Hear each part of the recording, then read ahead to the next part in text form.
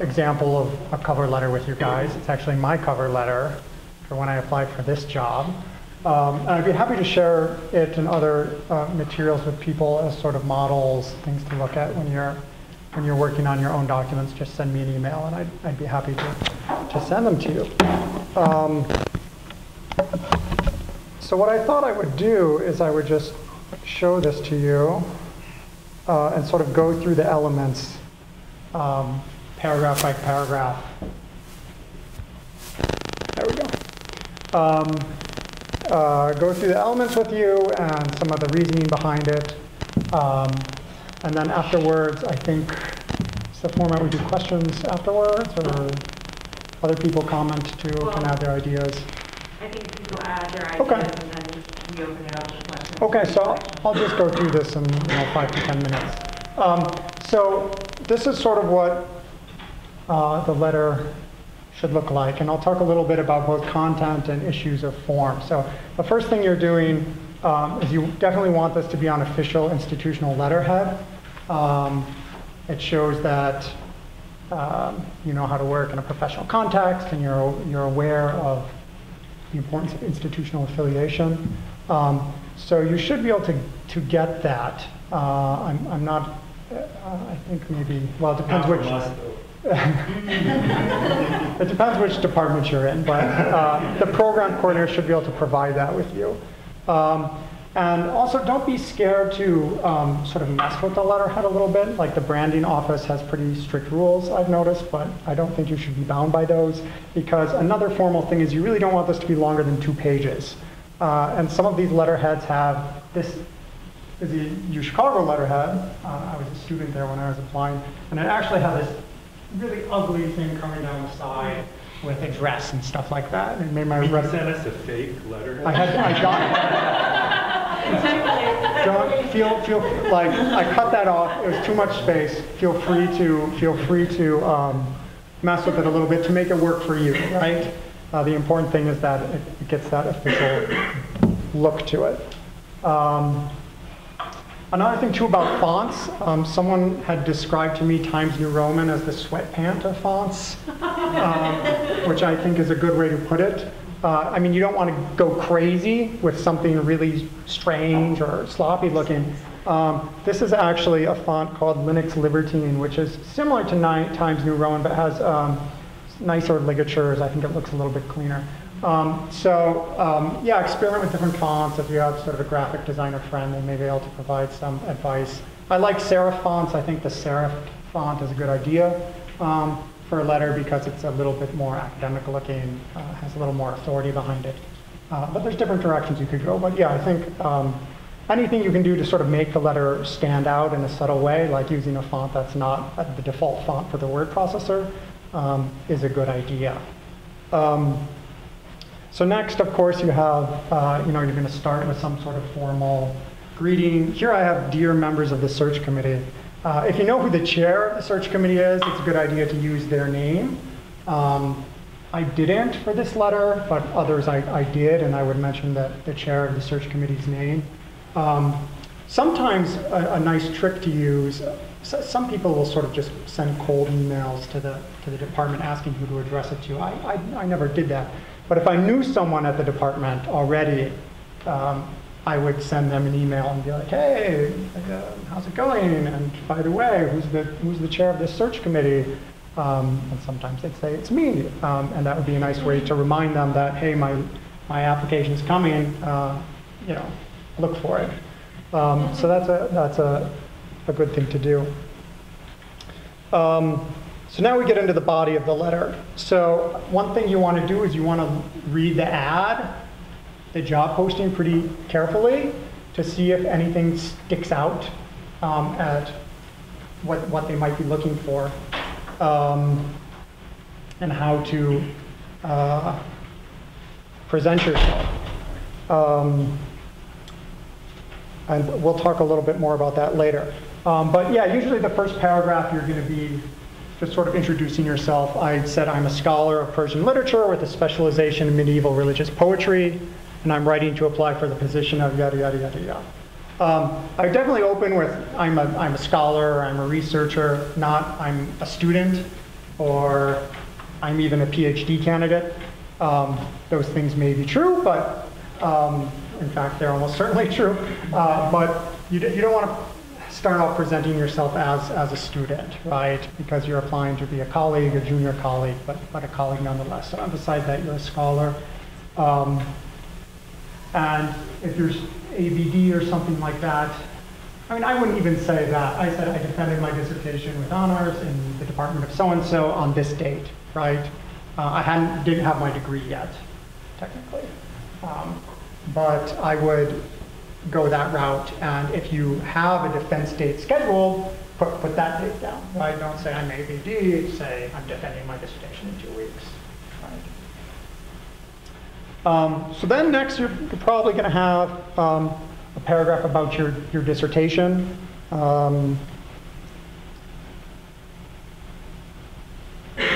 You're probably going to want to, all of these paragraphs should be tailored for each letter you're writing, for each school you're applying to.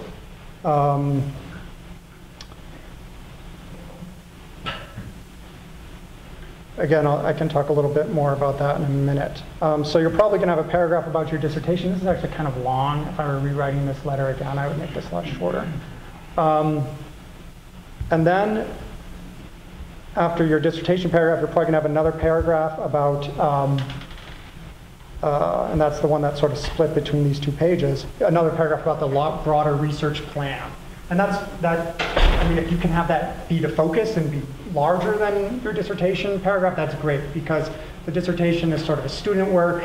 It's something in the past, it's done, even though you've spent all this time on it, and it's something that you probably really love or maybe really hate, and it's dominated your academic career. It's something you want to, it's still a piece of student work, right? So you want to sort of present that as something that's done, it's signed, sealed, and delivered, or almost delivered, and you have a broader sort of research plan moving forward.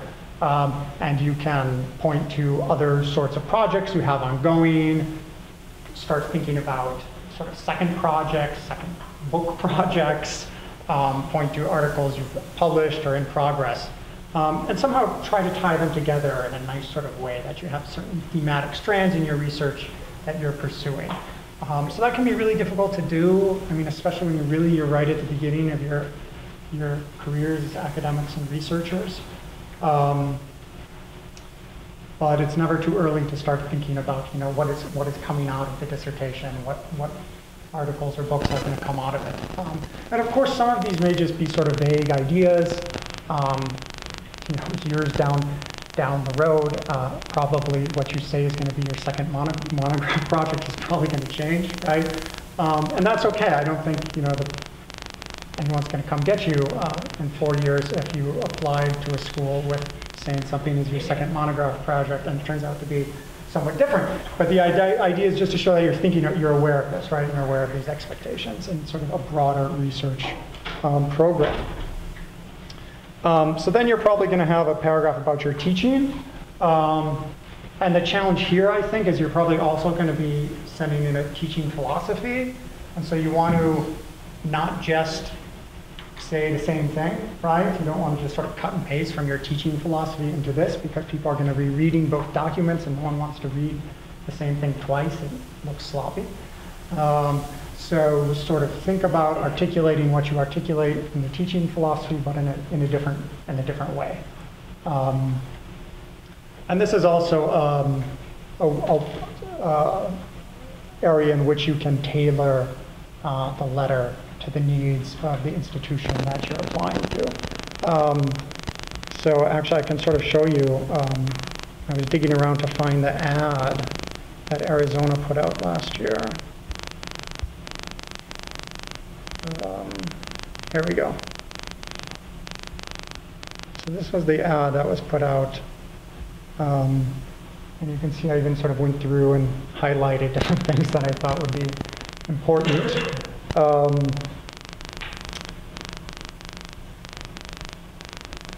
Where was it? So somewhere here it says, okay. So the areas of specialization and discipline are open. However, scholars of Iranian history and literature are particularly encouraged to apply. And so I mostly do literature, but I was sort of eager to show in the letter that I could deal with historical subjects and I could teach history courses. So in my teaching section, I talked particularly about one course at the end that, what did I call it? Poetry, Press, and Politics in Iran, which would basically be a sort of 20th century Iranian history course, right? And that was in response to what I felt was being articulated in the job announcement. And this is also, you can also sort of, if you have contacts at the university or a network, it's a good time to draw on those, right? Maybe you know grad students, maybe you know faculty members, maybe you know people in other capacities or alumni, and it's totally reasonable to send them an email and be like, hey, I'm interested in applying about this job. Can you tell me a little bit about the department and what they're looking for? I think that's a really good thing to do.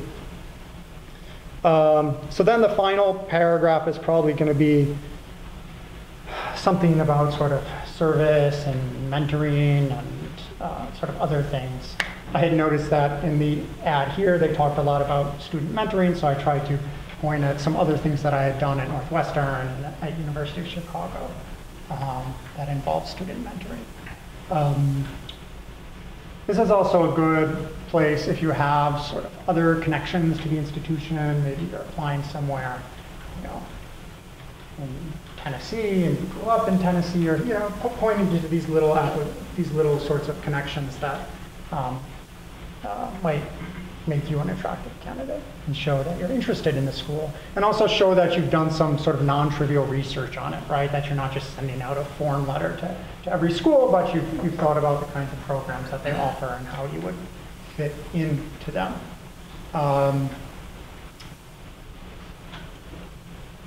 I should say, so this sort of order that I used of sort of dissertation project and then research program and then teaching is probably the kind of order you're going to want for most jobs. I mean, even smaller liberal arts schools, places like Carleton College or Gunel, I mean, they really want top researchers these days.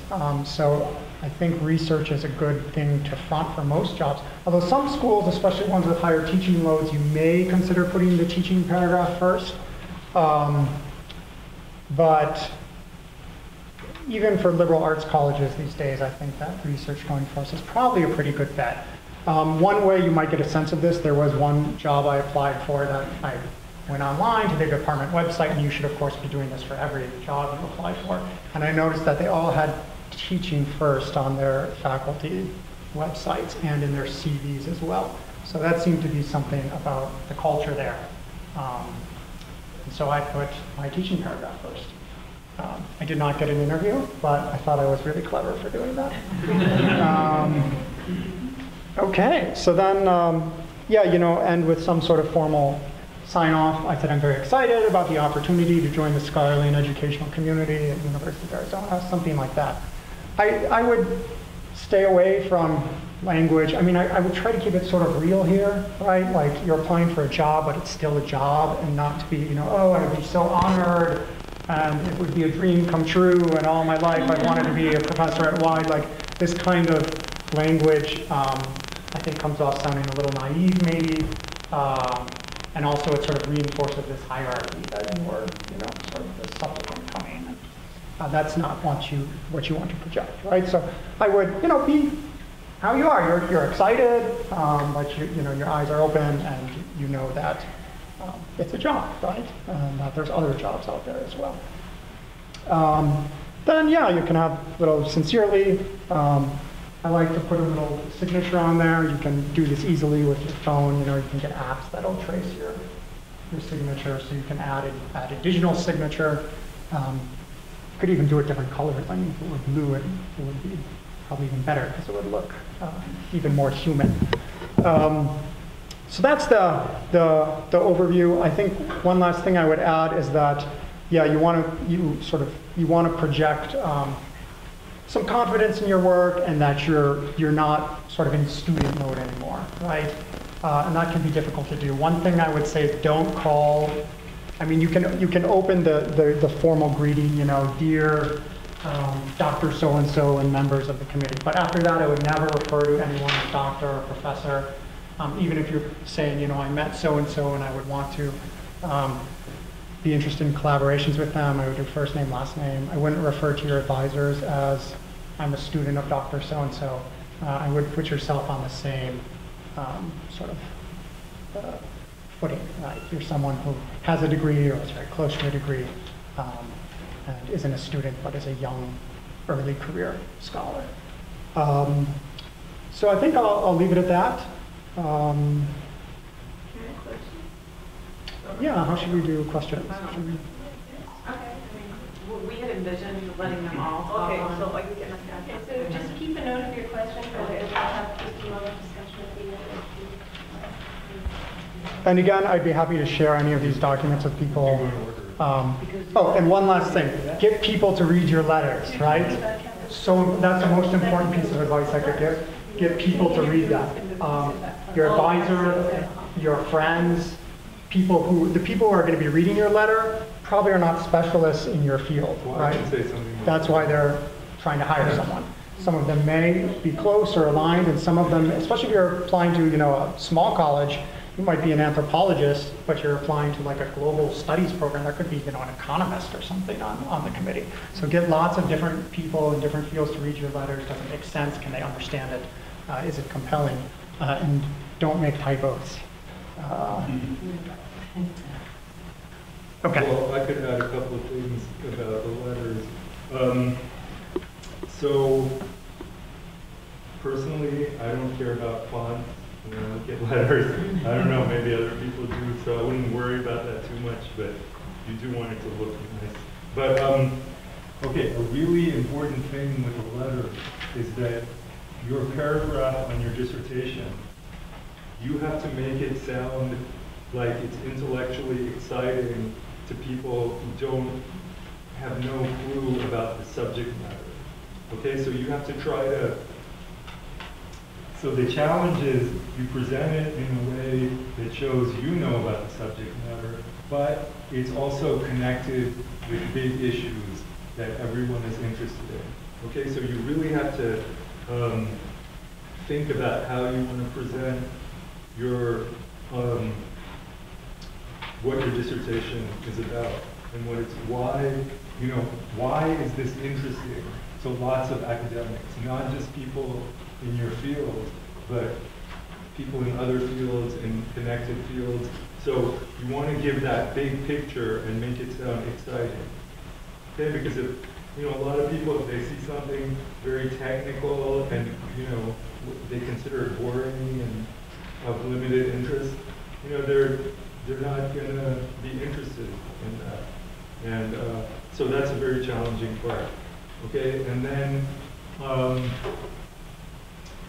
of course you want to be able to talk about what you'll be doing in the future, and that's especially important, when you have an interview or a campus visit. So I'll let you talk about that more. And teaching, of course, you want to show, like, even if you're really into research, I mean, all of us here are really into research, right? But you have to make it, show that you have a strong commitment to teaching, like you're interested in that, you've thought about it. And I mean, obviously you have a small space, so you can't say too much, but just get something in there that shows you've thought about this and you care about it, okay? And then the same thing at the end, you do want to show, like a lot of these universities, they may wonder whether people are really interested in them or they're just applying to 60 jobs, and this is one of them. Okay, so you do have to say something there that says, I've thought about this university and I am interested in your university. I would like to teach there. Like, show that you at least, obviously this is like one sentence or two sentences, but say something that shows you've thought about this university and it does hold interest for you. You do not want it to sound like it's just a job I'm applying for, and Because they know you may, you know, if they like you, then they think you'll get other interviews. They don't want to just get a short list of people who aren't interested in their university. You know, they're trying to avoid that most places. So, yeah, those are the things I would add. I'll also say one last thing about that. In the, I don't know if everyone does this, but I was advised to put the names of the people who are writing my letters at the end of the letter, because a lot of universities don't necessarily ask for letters in advance, but you say, these are the people who are willing to write for me. And you mention that at the end of the cover letter as a way to sort of either attract attention or show what kind of intellectual community you're part of. And the people who read that letter might know those people, or might understand the kind of research you're doing based on the people that are writing for you. I think that's good advice, but you have to remember that the people who are reading your letters are really interested in reading them, and they're looking for a new colleague. They're not just looking for a researcher or on a specific topic. It needs to be someone that they would like to have in their department. In the teaching section, if you have another section on teaching philosophy and other things, or something that you put in your CV that tells about the kind of things you have taught or are willing to teach, that's fine. But they're going to want to think how you fit into their department. So if you can say, you know, I have experience teaching these courses, and I would also be excited to develop a seminar on X, they start to get a sense of how you would fit with them. But again, that's often a calculated thing. You think about what would fit with that department. Mm-hmm. Yeah, and any chance you have, I mean, every one of these paragraphs should be based on research that's on the university, right? So, especially the teaching was one place I really like to do that, because you could say, I'm excited about, you know, the interdisciplinary possibilities in this department, and here are some courses I would like to teach to do that. Or I'm excited about MENAS's commitment to strong language pedagogy and so-called content courses, and here's the ways I would like to use. Yeah, and even in the rest of the letter, you know, like Austin was saying, each job has a specific job description. They're looking for something specific. So you have to pitch yourself towards that thing that they're looking, you know, as best you can. Obviously, if it looks fake, that's not going to help you. But you have to do it in a way that's realistic, but you do have to say, why are you qualified for this, for what they're looking for? You know, because there might be other people who are, that's right up their alley, and you have to compete with them. So make sure you bring that out. Whatever you have that connects with what they're looking for, bring that out, you know, in the letter for that job. If I can just say one last thing, like definitely, I mentioned this before, but draw on your network, contact people you know. It can be a lot of help. I can tell you I applied for a job once, because the ads, they're looking for specific things, but sometimes the ad has doesn't tell you at all what they're looking for, right? It can be so vague, and you gotta go and talk to people to figure out what they actually want. I applied for this job that was like Islamic, Iranian studies at Stanford or something, and it had, it made it sound like you could be anything. You could be a specialist of anything, and I spent a weekend writing the application. And on the online application, the last step was, oh, in which department do you want your application sent to? Political science, art history, philosophy, or something else. I thought, was that serious? I thought this was. So, you know, do the research, click through the online application, see what you're actually applying to. Don't get stuck doing a lot of work for something you're not, don't have a chance at. Yeah.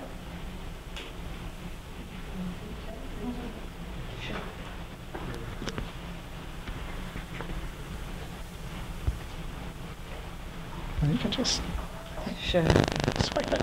So congratulations, you got a campus visit. This is actually a big step, because if you have a campus visit, that means you're one of 3 or 4 people who are up for this job. Sometimes the process will be that you just send a letter and a writing sample, and you'll get a campus visit with that, without having any kind of like a 15-minute interview in between. Sometimes you'll submit a letter and you'll be asked to submit extra materials afterwards, and maybe you'll do a Skype interview for 15 minutes, maybe you'll do a conference interview for 15 minutes. So every university works differently in terms of like how they structure the search and what the kind of expectations they have from the moment they receive your letter to the point of the campus visit. But if you made it to the campus visit, you've already covered all of those grounds quite well, and the department is interested in you, so you can go show up in that, show up having a lot of confidence in the kind of research that you do, and be ready for the conversations and be excited for the conversations that you're going to have with your potential colleagues. So before the prep, I think it's really important to know what you'll be asked to do during the campus visit, because every campus visit is different. Every university has different expectations. European universities have completely different campus visits than British universities. American universities have different structures, and it's important to be ready for these things. So for instance, if you go to a British school for a campus visit, you shouldn't be surprised to see all the other applicants already also there on that day. So if British universities invite all of their candidates on the same day, most likely you'll have lunch with the other candidates and with the search committee, and then everyone will present their work one after the other on that afternoon, and you'll watch all the other candidates' presentations. And it's a shorter presentation. It's a 20 to 30-minute presentation. And in the evening, you'll all have dinner together, and you'll find out the next day, most likely. Everyone is still standing the next morning. Yeah, you'll find out the next morning whether you've gotten the job or not. The big interview. Yeah. Oh, yeah. Of course. Yeah. You also have really the main thing is this big interview. You have like very formal with all these university people. Yeah. But the interview is individual. You only show up for, the other candidates are not there while you're interviewing, but there's a big committee of like people, and the committee might include people like a vice provost or an assistant dean or people like that who are actually not part of the department but who have administrative responsibilities in the school. And their searches are really quick, and actually, you'll find out the next day whether you've gotten the job or not. And European universities are different. European universities usually give you a task. They tell you that, for instance, they'll say, when you show up, we're going to expect you to give a talk about how you fit our department.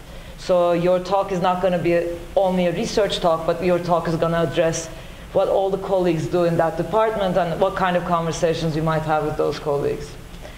American universities, on the other hand, I think most American universities have a research talk, a job talk, which summarizes the main points of your talk, of your research, but also has a very detailed example of how you conduct that larger investigation in a very sort of small, detailed manner. I'll talk more about the job talk in a few minutes.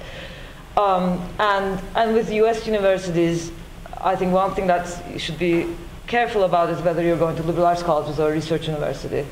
But at liberal arts colleges, you're going to have a lot of time. You're going to be spending a lot of time with undergrads while you're on campus. Most likely, you'll have a breakfast or a lunch scheduled with undergrads. The undergrads will ask you questions, and they might ask you questions about your research, but they'll also want to know what kind of innovations you might bring to the school in terms of teaching, how you would be as an advisor, how much time you'd be willing to spend with them on a weekly basis, or have you advised undergraduate thesis projects before, etc. So, liberal arts college and research university will have different expectations on campus during the campus visit. And so best thing to do in order to prepare for these diverse styles is to, of course, as Austin said before, is to find a colleague who might know about that university, who might be a grad student at that university, who might have taught at that university before, might have interviewed there before, and use your network in order to have some sense of what you might expect, what's ahead. But regardless of all of these differences, I think in all of these universities, the most important part of the campus visit is the job talk. Okay, so I'll go to the job talk first, and now I'll come to the campus visit. campus interviews.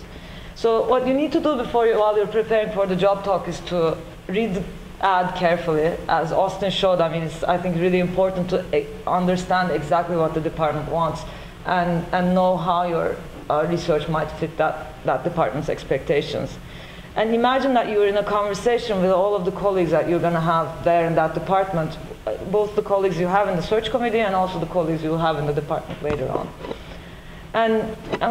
And the job talk has to do several things. It has to give a broad picture of your research and then demonstrate how those larger sets of questions that you're asking in your research are answered in your dissertation or in your book, etc.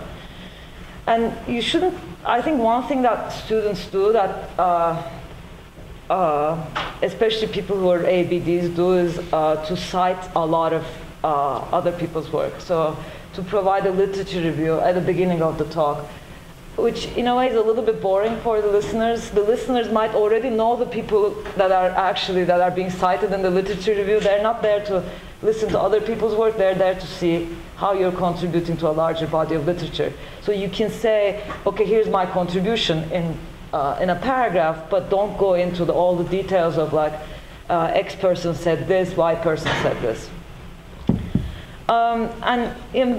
If you're going to use a PowerPoint, and I think it's good to use a PowerPoint usually because you want to keep people alive and you want to keep people listening to your presentation, and you also want to have something to refer to occasionally if you get stuck or if you're like tired or if you get excited, I don't know, so you can turn to it and like take a deep breath and then continue and you face the audience. So I think it's good to have that kind of distraction, and also you might use images that demonstrate the points you're making in your work. So if you're talking about a specific city, you might want to include a map. If you're going to talk about a specific, say, ethnographic moment in your research, you might want to sort of have an image from that space where you had your interview. Or if you're using historical examples, you might want to sort of maybe use some kind of digital representation from the archives, etc. And I think, so the job talk is going to be a 45-minute talk, and then depending on the campus, you're going to have a 30-minute or a 45-minute Q&A. So the Q&A is going to be almost as long as the job talk, and is the place where you actually get to connect with people. So people are going to ask you questions based on, maybe they're going to ask questions based on things they didn't fully understand in the talk. Maybe they're going to be asking questions based on they're reflecting, using their own work as a lens. Or maybe they're going to try to understand how your, work fits in a larger body of literature. I think it's really important to engage with people and not be defensive and not be sort of, not be closed to the conversation. I think that the Q&A is the point where you're showing that you're a good colleague and you're willing to be in conversation with people, and that you're going to be excited to answer people's questions and excited to be part of the department and part of the sort of the grad student community if there are grad students. So I actually took this, I read a lot of people read Professors In website while they're preparing for campus visits. I don't know if you guys are familiar with this, but I actually took this structure from the Professors In website. And the website has a lot of detailed information on every little piece of the job process, of the job market process. It's a useful tool, but I don't think you need to take it with a grain of salt. For instance, one of the pieces of advice that I read there was, you should always wear a brown suit for your campus visit. And I was like, oh, brown suits, I don't really like brown suits. I think I'm going to just choose something that I like and not necessarily follow every little piece of information that you provide. Show up in the UK and all of you have a brown suit. Exactly. You don't want to lose your individual preferences completely, but just it's nice to have the guidance of certain kinds of structures. Anyway, and so this is the structure that she shares on her website, and actually, I think this is actually good, simple advice about the job talk. So present your original and distinctive argument. So you've worked on this project for 5 to 10 years. You must be saying something that other people have not said before, and your job is to be able to deliver that argument in a very concise and sort of specific manner, while at the same time showing that this is related to sort of a larger body of work, right? You always have the larger body of work in mind while they're talking. So the structure would be a clear one-paragraph intro that lays out the topic and sketches the basic plan of the talk. 2 paragraphs to explain your topic clearly for first-time listeners. Keep in mind that, again, you might be, as Austin was saying, you might be an anthropologist of, I don't know, Jordan, and you show up in a department of global studies where the people that are listening to you are like historian of Japan and economist that works on like, income inequality in the US, and someone who works in like sort of literature in Latin America, right? So you have to have a sense of the diversity of the department. These are all going to be scholars that are interested in listening to your work and understanding your work, but you should also try to make things a little bit easier for them by being, open and sort of clear. As I said before, avoid excessive citation of others' works and include a conclusion that summarizes what you covered. So at the end of the talk, you've been talking for 45 minutes, people might have missed some of the points that you were making. It's very nice to listen to sort of someone wrap up their arguments at the end. And again, include visuals that illustrate the points of the talk. And even if you're reading, and a lot of people read when they're doing their job talks, and that's considered acceptable, but even if you're reading, it's always good to read with a sort of, in a way that's not just like, hi everyone, now I'm reading my job talk, right? You should be like, hi, I'm happy to be here, thank you for inviting me, and then just refer to that talk, but always be in touch with the audience while they're talking. Okay. So who's professor? Is the professor? It's called Professor is in. Yeah. Yeah. Okay, so this is, I'll talk briefly about campus interviews, and I guess you go into it more deeply, right? Is that what I'm supposed to do? Okay. So campus interviews, these are things that are actually quite basic. So you applied for a job in a department that, and you've read the job ad carefully, and you've written out this beautiful letter, and now you're going to meet these colleagues for most likely for the first time. So when you show up there, don't ask, by the way, what were you working on? You should know what people do. You should have read some of their work. You're not going to be expected to have read everything they've published, but you should have a general sense of their interests, the kind of questions that they ask. And maybe when you meet them, you say, "Oh, are you still working on X, or are you going to continue working on Y?" Make sure they didn't do that in the 60s. Exactly. Exactly. I mean, they're not going to quiz you about their own work, but it's a little bit, I think, upsetting for people if you show up there and if you say, "Who are you, by the way? Are you a historian? Are you an anthropologist?" You have to have some sense that you're actually following their work and you're ready to be in conversation with them.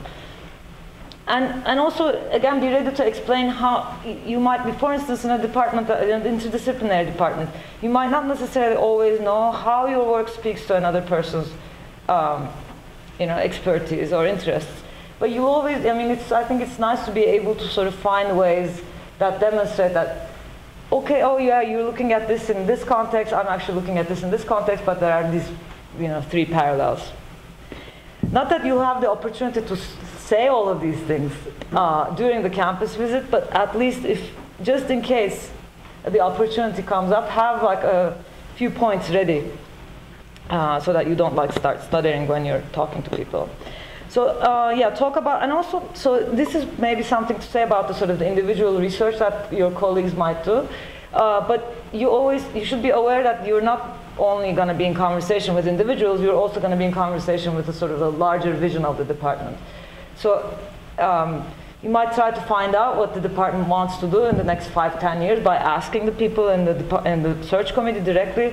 You might want to do research about that before you come to the campus visit, so that you have a sense of what's going on, and you have a sense of for instance, you say oh, you're starting a major on a Persian major. Oh, how are you gonna these are the ways in which I could contribute to that major, right? I guess this was the case for your application here, right? And if you see that vision as a sort of like a comprehensive thing, you might be able to say like, okay, I'm going to be able to offer these courses that fit this vision and that complement your ideas about how you want to develop the department in the future. And this includes sort of, offering courses and also bringing syllabi that might be of interest to the people that are interviewing you. And I think it's also important to learn about campus-wide collaborations, interdisciplinary projects. So when you're doing your interviews, you might be able to say, okay, yeah, I'm really interested in this department, but actually this university offers something to me that beyond the department. So, in my case, it was important for me to bring up that, I work on energy issues, and there's a big sort of push towards working on energy policy across the university. And I might be able to sort of represent the department in those conversations in some ways.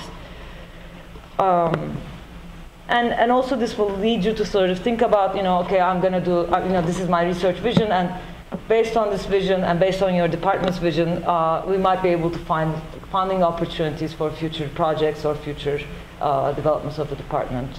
And anyway, I don't think these are necessarily things that you're going to be explicitly asked to spell out in interviews, but these are things that you should have in the back of your mind, so when you give responses or when you answer questions, you'll have an informed perspective on what the department demands and how you might be able to contribute to that department.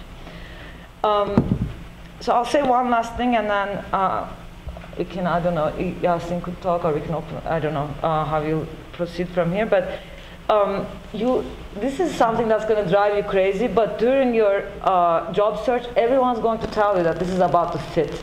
It's not about the quality of your work, it's not about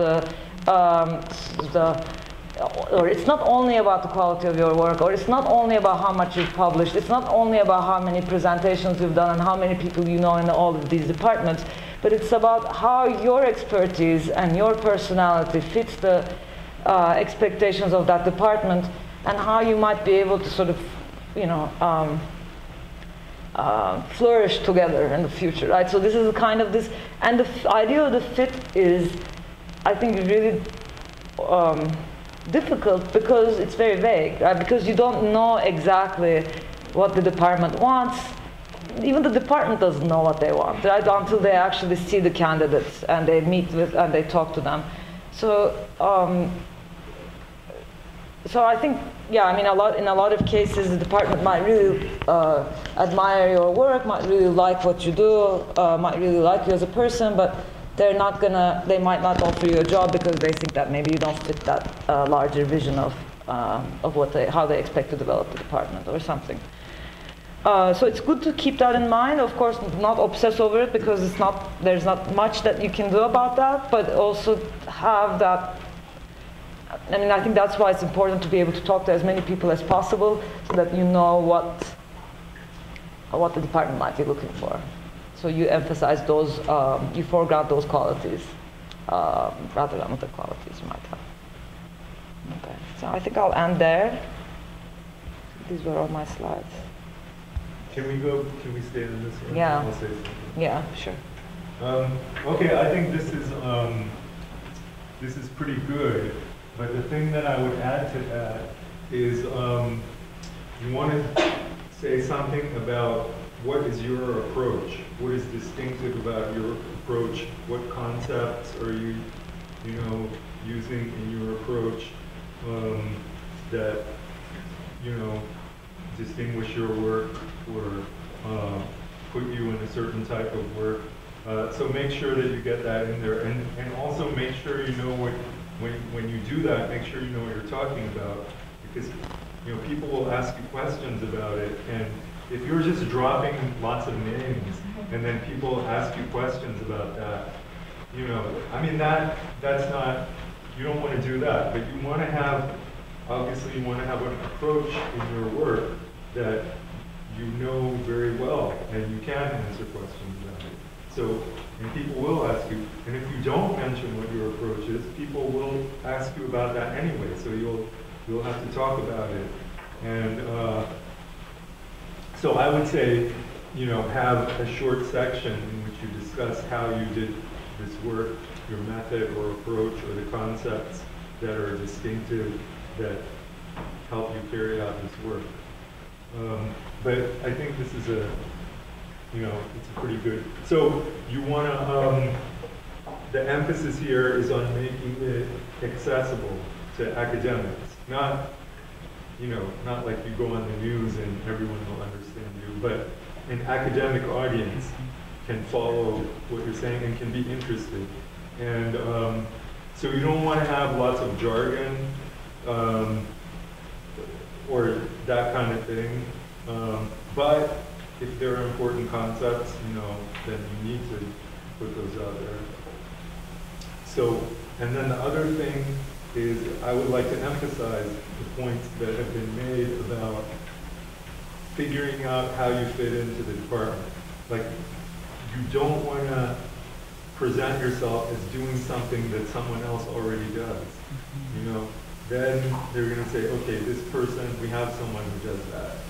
Why do we need to hire this person? We can hire the other person who fits in a gap that we don't have.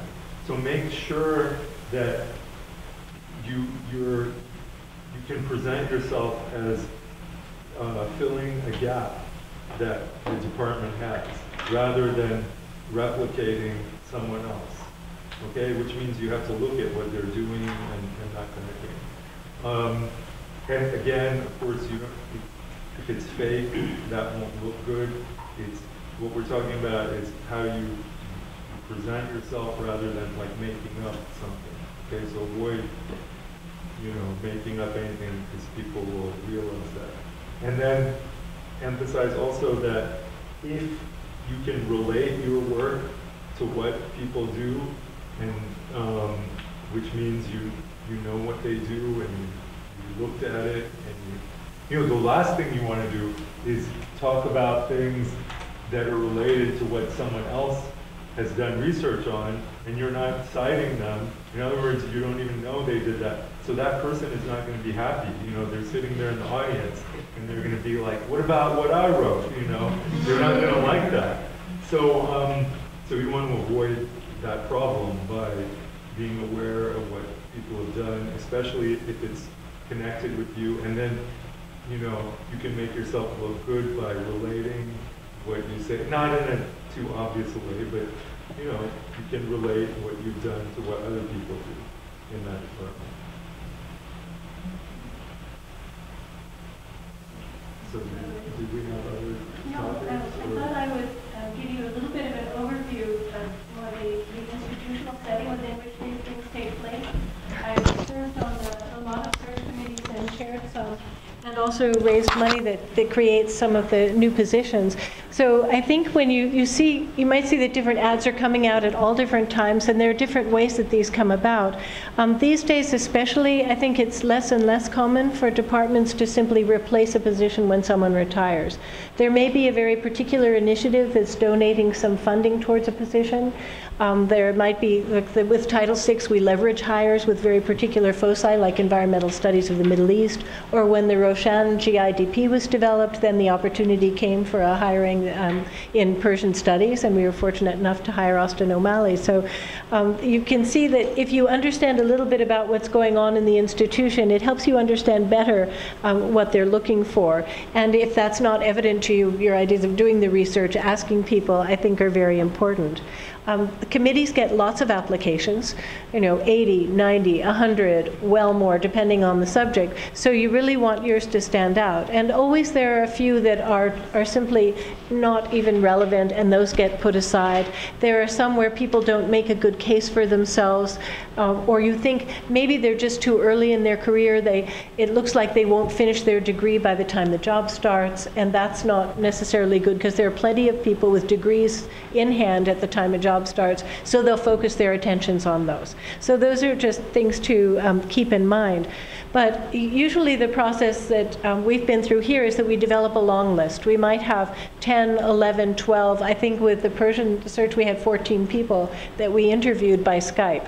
And that gives you a chance, because that usually indicates that as a committee you find a lot of people interesting, but you're of different minds about it, you're not quite sure, you kind of want to meet them, and then you have to narrow it, because you can only afford to bring 3 or 4 people to campus. So those Skype interviews are important. You dress formally, you treat it as though you were in a room with the people. Or at least your top half should be. Yes, the top half. Well, Austin was standing during his, so you might want to be careful of the whole presentation. But those things really matter, so you can watch out for those as well. Then a certain amount of, during the Skype interview, it's very common at the end to ask you if you have any questions. So think about it. Do you have any questions? This is a really nice opportunity for you to ask the committee. A really common one is, what is your timeline for decisions? You can imagine if you turn things off, the people are gone, and then you think, when am I going to hear from them? It's just really comforting to know exactly what the schedule is. So you can ask them about that, or if there's something else you'd like to know, do ask, and they'll welcome that. But if you don't ask, you can follow up later, but it's nice to hear, I think, right then and there. With a campus visit, I brought with me the schedule for the one that we did with Austin, just to give you an idea. Some of you participated in these as students, taking people around campus, or you talk with them, but it's a kind of grueling process. People get exhausted during these, so just be physically ready for this, something of a marathon. You arrive, probably someone meets with you the first night, just chats with you, gets to know you, orients you to the process. They too can answer questions about the visit. It's nice to get your itinerary ahead, and then look up the people too on the itinerary with whom you're meeting. Always at University of Arizona, you meet with an associate dean or a dean, because they too at that higher level want to know what kind of candidates are being brought in, and they get a sense too. It happens, though not often, but sometimes a department can forward a recommendation for a hire from their several candidates, and a dean can say, no, I want you to hire that one. I mean, these things even happen. So these meetings are not just formal. They really do matter. So look into that as well. There might be a meeting with the entire faculty. You sit down and tell them a little bit about yourself, and then they ask you lots of questions as a group. You might also have a library or campus tour. If things are scheduled, participate in them. We've had candidates in the past who won't show up, and they just blow it off, and that is not a candidate who will be taken seriously. I know. That's what we thought. They didn't go, they blow off a tour, or they don't go to a talk? No, it was a tour, but even so, that's a sign of respect for the people who organized your schedule. There's a reason for everything. So if you have these things, do them. Meals matter. People are watching you. How are you polite? Yeah, How are you? No, I'm not. No, I'm not. I have seen a couple of things happen, even at dinners, where people basically did themselves no favors as far as being a candidate. You're always on. You always have to be conscious of the fact that people are really paying attention to what you're doing and saying. So just do have that in mind. You may be meeting with people from some other departments as well, but again, if you have the itinerary, you can look them up ahead. In your job talk, what you mentioned about talking about something you know well, for most people it will be their dissertation. Occasionally you find someone who's done a dissertation, they've been out for a while, come back to give a talk, and we had one candidate who chose a subject that was very new research that wasn't quite cooked yet, but she was very excited about it, but it didn't come off as together and theoretically sophisticated. You bring your absolutely best, most polished presentation and something you know really, really well. You just can't afford to take chances, because some people said, well, this, maybe she just hasn't finished this work yet, but it did not seem theoretically sophisticated. This wouldn't work for our department. This was with another department. Many people who are like the complete front runner, when they come to campus, they blow it with the talk. So you have to be careful. The talk is very important. Yeah, it's hugely important. And have multiple copies, because things can always go wrong with technology, with anything else. So have it on a thumb drive, have it on paper, have it in the cloud. Just if anything goes wrong, you don't want to be rattled. you want to think, oh, don't worry, I'm covered, I've got this. So that way you're calm, you look like a competent colleague, which indeed you would be, but it also, for your sake, makes you not get too worried. So just have every possibility covered that you possibly could. Then you may have meetings with students, including graduate students, or they may take you, on a hike, on a walk, on a tour. Please, those things too have to be taken very seriously. In searches that I've worked on, I've asked students afterwards for a report, and sometimes those student reports have been something that basically put a candidate off the list, because someone behaved with students in, this is many, many, many years ago. There was one candidate, when taken on a trip to the Desert Museum by students, never addressed a comment to one of the female students. Not one of them, not the entire several hours that he was with the group of students.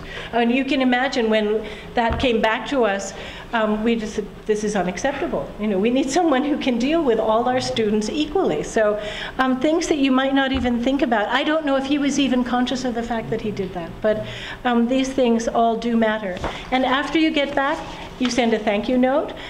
If you haven't brought syllabi with you, it could be that people are interested in your syllabi and have not requested them as part of the packet. Have them in your briefcase. I remember, Austin, you had syllabi. It's very common to either hand them to people, which people are impressed by, because not everyone does, or send them to people immediately after you get back. If there's something they would be interested in that you have, as soon as you get home with as part of your thank you. And you thank everyone on the search committee. The chair and all the search committee members, not just one person, not just the chair. I don't care, but yeah, it's a good idea to do Send that. emails separately to each committee member? Some people send it as See, one. some people don't. Some do it as some do it as one. Some do them separately. I mean, there are different ways, but just let people. It reminds them of you too. I so enjoyed meeting you. I look forward to hearing of you. But I think that reminding people of you, because they may be on to the next candidate by then. So you want to make sure to do that. I think that those are the. Do you have a question about that point? Yeah. Do you send that after you have the phone interviews, or just an in-person visit? You can do it after the phone interviews. It's nice to do a short one, but certainly after the in-person visit. Okay. I tend to think it's good to thank people often. They appreciate it, and some people don't do it. So when you do it, it stands out. Okay. That really, because people are taking their time. Think of the hours. If they're reading 80 to 100 applications, they've gotten to the point of having you on a short or shorter list. I mean, they're really investing a lot of time in you. And when you get to campus, it really is true that every one of the people invited looks like a potential hire. They don't know which one is going to emerge as the one that everyone likes best.